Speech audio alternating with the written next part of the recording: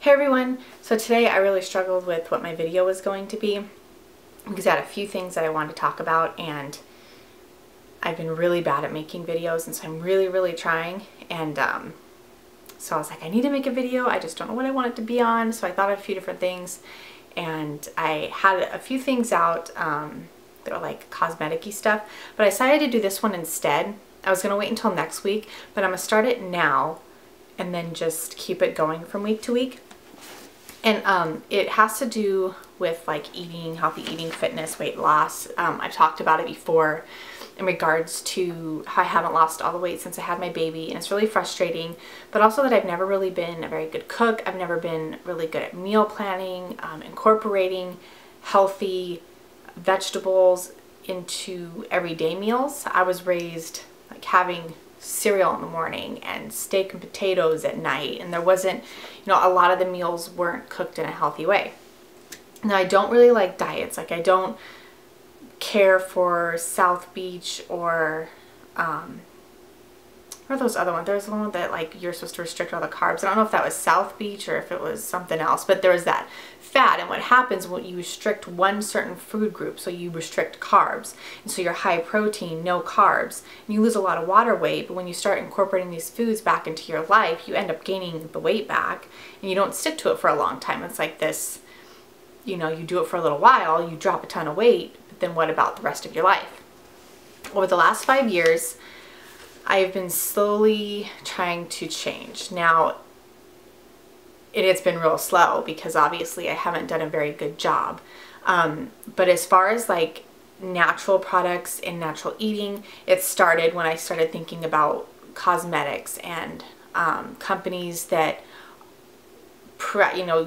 test on animals, which I don't believe in. And so I as much as I can, I buy products that are cruelty-free.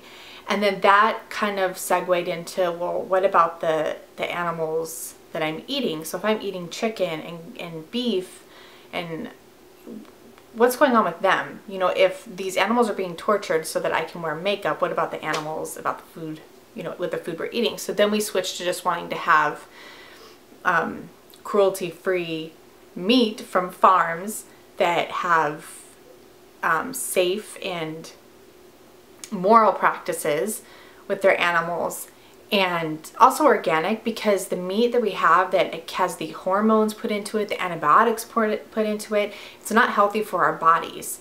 We are becoming more and more resistant to antibiotics because we're consuming antibiotics whenever we eat these meats. And hormones. Girls are starting periods very young because of the hormones that they're drinking in milk and they're eating in the meat. So when we had our daughter, I was really picky about what I give her, and it's organic, and she doesn't eat meat.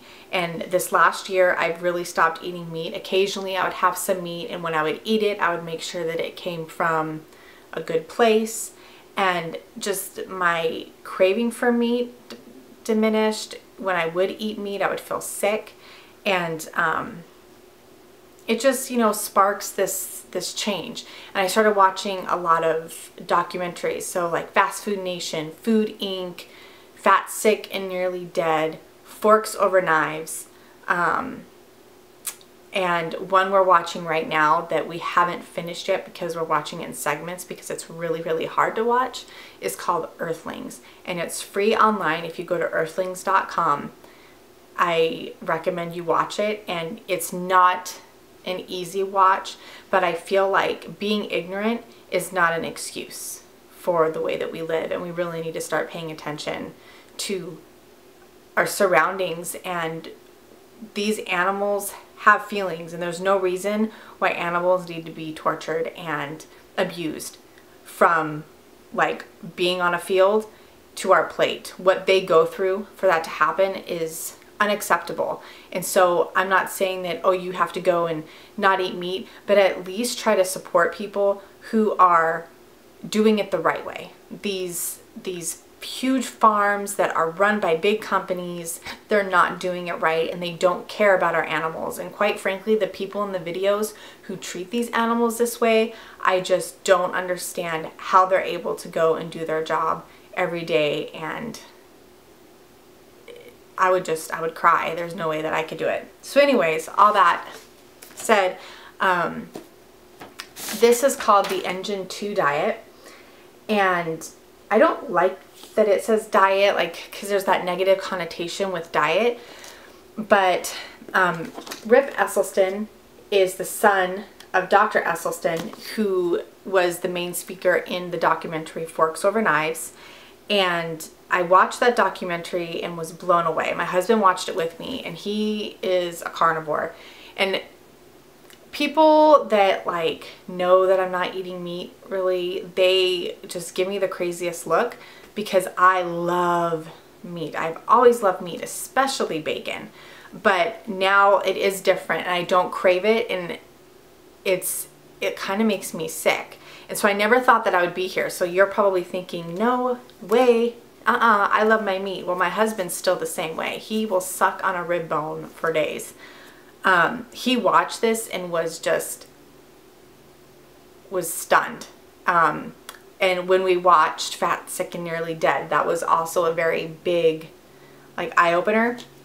So anyways, this Rip, he was a triathlete, very, very active, was a professional athlete for over 10 years.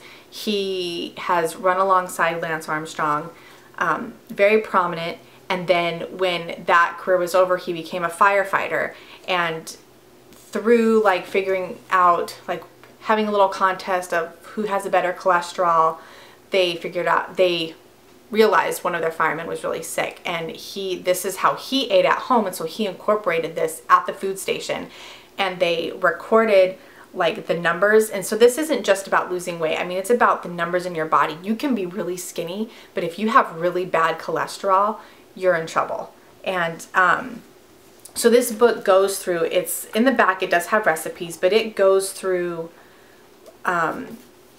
like his story, but also like myths about foods, because a lot of people think, oh, you don't get enough calcium, you don't get enough protein, and that's absolutely false. In fact, like meat eaters are over consuming protein, and calcium, you think you need to get it from dairy, but the calcium that you have in your body is being leached out of your bones by the other foods that we're eating. So you're just kind of like counteracting any good benefits that you're doing. But it talks about why animal protein is bad for you. And I mean, it goes into cholesterol and cancer and heart disease. And Dr. Esselstyn's study is really worth doing some research on. He has found, by doing a plant-based diet, has been able to reverse the effects of heart disease. And heart disease is running rampant in our nation right now, and we're doing it to ourselves. There are children, like there are more children now that are obese than ever. And why are children obese? Removing all of these things from the diet isn't going to be a snap decision for everybody. And I can't say that I'm never going to like have a yummy delicious ice cream ever again. That's not the point. But if I can commit to 28 days of trying this out, because there's like, you can go on to the Engine 2 diet website, and you can print out, like here this says week 3 here, and it gives you all of the ingredients that you need. And then there's a weekly planner. So, and I made some marks on here, but it tells you like breakfast, lunch, dinner, and dessert. Yeah, there is dessert on here. You just make it with healthy things. I haven't done the desserts every single day.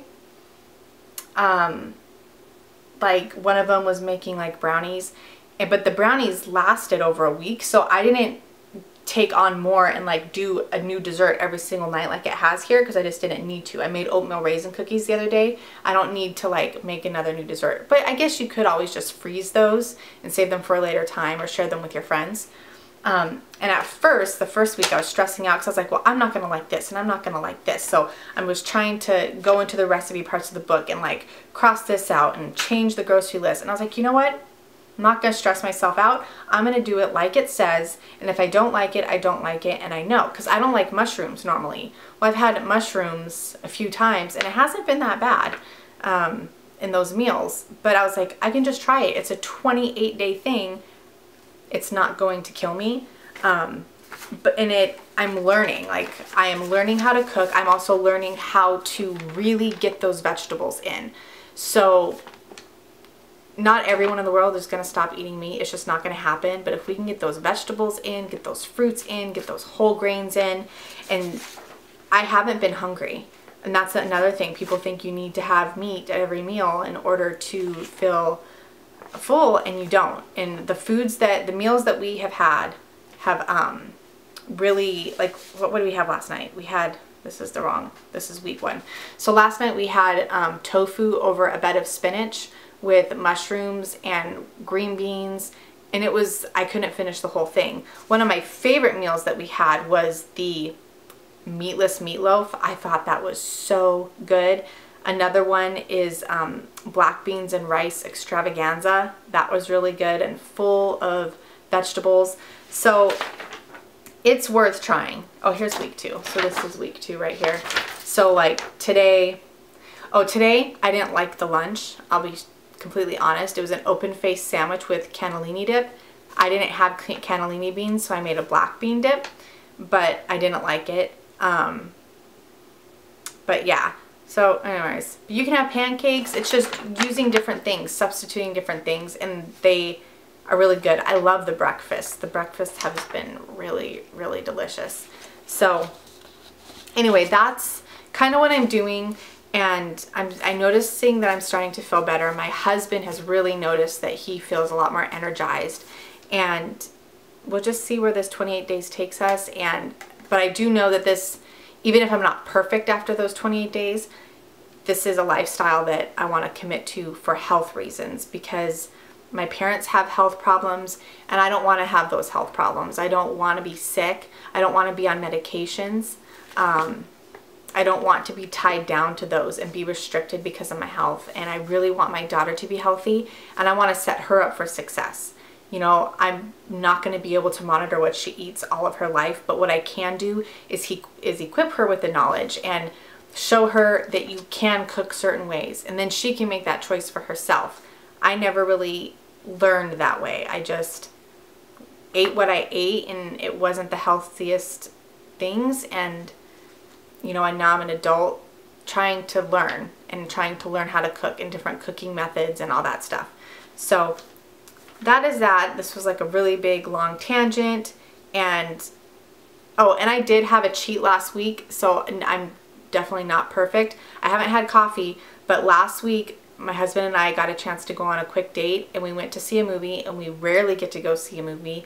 And our tradition before we had our daughter was to go to Cold Stone, then we go to a movie. So I did have the smallest Cold Stone that you could have, but I haven't like gone out and done anything else besides that, which in itself is a big improvement for me. And I'm starting to notice how much I really cheat, or I used to cheat. I used to drink like Starbucks all the time, and ice cream and cookies and chocolate. So okay, that was my whole long thing, and I hope that you'll watch the future videos and just kind of see what it's about. Hope you guys have a great day, and I'll talk to you soon.